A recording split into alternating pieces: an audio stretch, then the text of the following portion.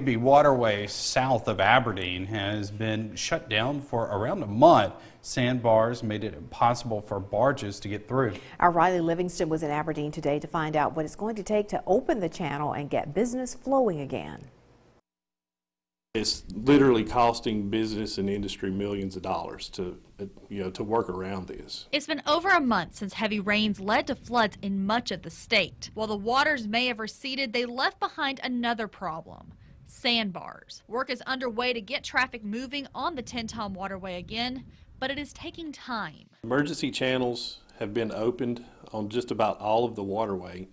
However, below the Aberdeen lock, there is a bar across the channel and it's impassable. So we're not completely open, and there is a dredge coming to that site to clear an emergency channel, but it's not there yet. The longer parts of the waterway stay closed, the greater the impact on industry. Many companies rely on barges to bring in raw material and ship out finished product. It's really critical because it's causing our industries to have to expedite resources, pay more for different modes of logistics, whether it's trucking or rail.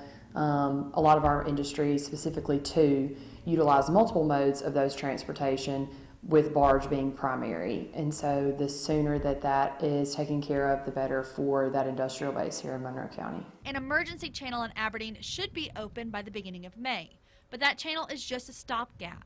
It's going to take more time and money to get things back up to speed. The emergency channel is just so they can get barges and boats through. It's kind of like going from a 2-lane road to a 1-lane road in certain places. To get the waterway back to its authorized width and depth is going to take months, and it'll take supplemental funding from the United States Congress to do that. And that was our Riley Livingston reporting. Now the dredge being brought in to remove the sandbar should be in Aberdeen by Friday. Mitch says they are working with lawmakers to find additional funding.